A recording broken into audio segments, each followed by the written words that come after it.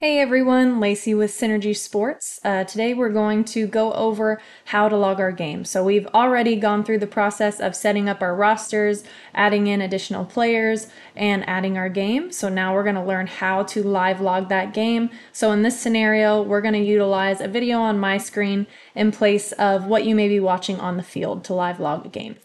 So what we're going to do is go and select our game that we'd like to log. So remember, this is the game that we added previously. It already has my lineup set. It already has everything ready to go. So now I'm going to go to the log tab in the upper right hand corner so that I can now get ready to log my game. So this is what everything's going to look like. Your hitters and your pitchers and defensive players will be set up how you added them early on, and then you'll be able to proceed as usual. Everyone will be in order from the leadoff all the way down to the 9 hitter. So we're going to make sure that that leadoff hitter's in there, and you'll also notice that your batter should match up with the side of your hitter. So if you have a lefty leadoff batter, you'll notice that the leadoff will be a left-handed hitter here, and vice versa. So since I'm live logging, what I'm going to need to do first is select this box in the right side or upper right hand corner that says no video. You'll notice when I do that, now I have a green button at the top left that's going to let me start logging. So I'm going to make my screen a little bit smaller for you guys so that you can now see not only my logger but also my media player.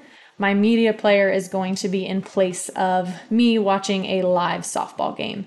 So all I'm going to do is get to the first pitch of the game. So in this situation, whether it's a manager or a player or someone that's helping you out, even a coach, they're going to be waiting for the game to start. And once we get to that first pitch, we can start the logging process. All right, so what we're going to do, once the pitcher is stepping on the rubber and about to throw her pitch, we are going to press our green start button. So you can start that at any time, depending on if you want to see a long beginning or a shorter one. Okay, pitch is finished, so I'm going to press stop, and that was a strike. So I'm going to click T for strike taken. You can also do this with your keyboard. So any of these letters right here are going to be hotkeys on your keyboard that you can also do this with to make the process go a little bit faster. So now, same thing, the pitcher's about to throw her pitch. I'm going to press start, stop, and then that time it was a foul ball, so I'm going to select that. As we're going through this process, you guys can add as much or as little information as you want. So let's say on the next one, I want to add location of the pitch. I'm still going to press stop and start as normal. Okay, that one was in play. Okay, I'm going to press stop, in play under pitch result, and then I'm going to come up to this field tab right here and select what happened. So that was a line drive, soft hit, out, and they hit it to the second baseman. So I'm going to click that and click apply. Now my next hitter is going to come up automatically in my lineup and I'm ready to go. So again, I'm going to press start and stop. That one was called ball. So I'm going to press ball here. And again, if you want to add in the location, you can do that. If you want to add in fastball, changeup, curveball on the left side, you can do that as well. So as we're going through, we're basically charting the game. So you're going to follow through, just tagging in as much information as you would like. And as we keep going through, a couple things to think about. You can notice on the right side, our balls and our strikes are automatically added up. So that's going to help you keep track of everything. Just to know what count you're in, if you missed a pitch, something like that. If you missed a pitch, it's not the end of the world. We can always go back and add it in the post-game process. But we're just going to continue to log the game, putting in balls and strikes as the umpires called it. So if you are doing this in an inter squad setting, and let's say you don't have a real umpire, your manager is going to do the best they can, or whoever's logging the game will do the best they can to make sure everything is accurate. All right, this time we had ball 4. So now, since the ball wasn't put in play, we go to our non-ball in play result, and I'm going to choose walk. And now I'm going to hit apply. Apply is your button that you're going to hit when an at-bat is over. So that's what allows you to now go and have the next player come up in the lineup. So that's really the only time you're going to press apply is if you have a new player coming up. All right, so again, we have a ball in play, and that one was a single. So I'm going to hit ball in play, go up to the field, line drive, single, hard hit. Again, you can add in as much or as little as you want here. I'm going to click apply since now we have a new batter coming up. And you'll notice that because we've had back-to-back singles that we now have runners at first and second base, and they're going to be associated with the hitters that we're hitting in those situations. And as we keep going, we just continue to log the game. As I said, we can add in if the ball was high, if it was a fastball, you can add in all of those things. If you notice, when I choose my location down here, if it's out of the zone, you're going to get an automatic ball popped up. So let's say they swung in that situation, then we would just change that to strike swinging. Okay, now we have a bunt single, so I'm going to press stop again, in play. Up at the top, we have our option for bunt right here.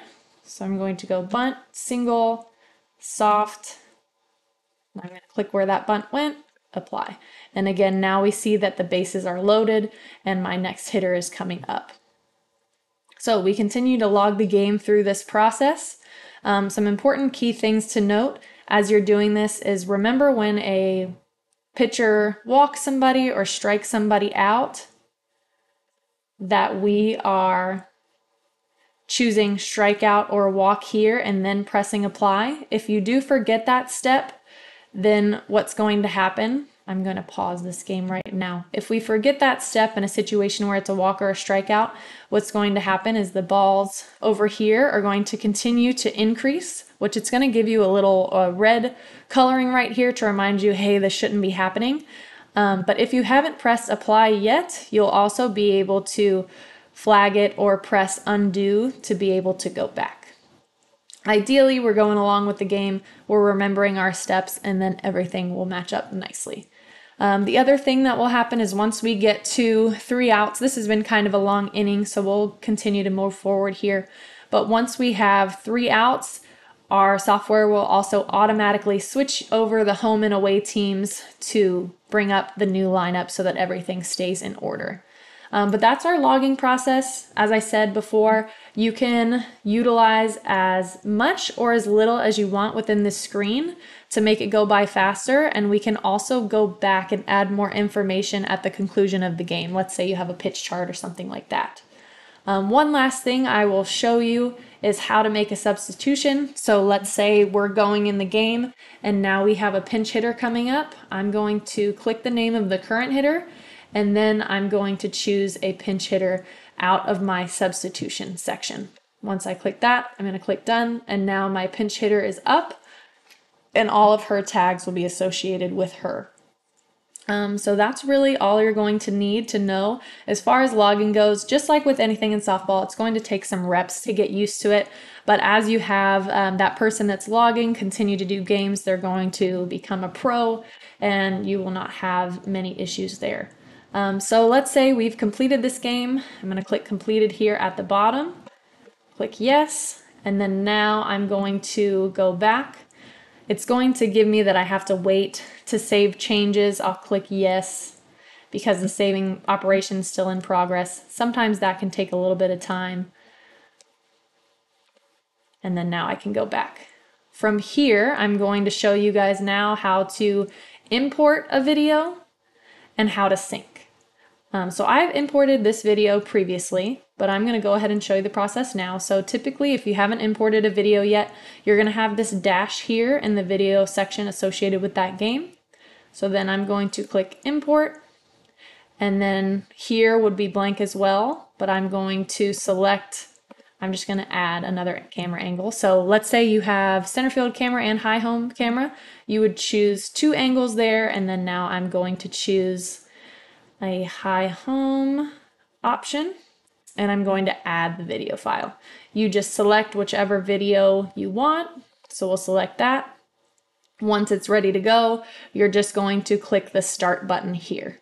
I'm going to not click the start button on this one just since my video is already imported and already uploaded. But once you press start, you will then be able to do the sync process right away, which is great. So again, I've already added mine, so I'm going to delete this second one. And then now, once I've pressed start, I'm going to go to the sync tab in the upper right-hand corner. Make this a little bit bigger. Once I'm in sync, you'll see that my video has popped up that I've imported, and I'm going to go over to event sync in the top left. And now we'll see our tags that we clipped during the game. Okay. Right now, they are associated with the very beginning of the game because I haven't put them in order yet. So what I'm going to do is now find the very first pitch of the game, and I'm going to sync up our tags with that pitch. If you want this process to go a little faster, you can always use your +5 seconds or +30 seconds tab here to scroll to the right spot. And then once you're almost there, just go ahead and press play. And I'm going to pause it right about at the time that I started the start button when I was logging the game. So I'll press pause here. I should be in a good spot, and I'm going to click sync events. And now everything in my timeline will match up. So it will be in line with my hitters that we're hitting, and I'll get the video and the data information that was associated with that clip. So I'll press play here. And now I'm able to see the full pitch that was thrown. If you want to be able to see and zoom in a little bit more to the number of the pitch, you can do that with the plus or the minus here. And then now I'm going to go ahead and make sure the next pitch is in the right spot. So I'm going to click next event, and I can see that it is. And I'll keep going through. You just want to make sure you check the first couple clips, make sure that they're in order, that you've got the right name associated with pitcher and the hitter, and that you have your pitch result correct. So right now we know we're correct. We have a line drive in play, which is what just happened. And I'm going to go to my next hitter, and again, we're all matched up. So once you see that the first 5 to 10 clips are matched up, you should be in a pretty good position to move forward. Once I've synced everything, I'm just going to press apply, and that's going to save my order of all of my pitch tags. So that is how you use our team logger, how you sync events. We talked about substitution, so that should be everything you guys need to be able to set your games up and log away.